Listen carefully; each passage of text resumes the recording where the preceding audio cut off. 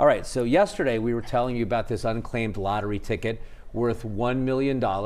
It was bought, we knew, in northern Kentucky in Hebron. Right, and we were saying, oh, maybe they won't come forward, maybe they won't come forward. Today we found out that the ticket belongs to not just one person, but 30. A group of educators are the lucky winners. They all work for R.A. Middle School, R.A. Jones Middle School, I should say, in Florence. And get this, they were keeping that $1 million ticket safe in a math textbook.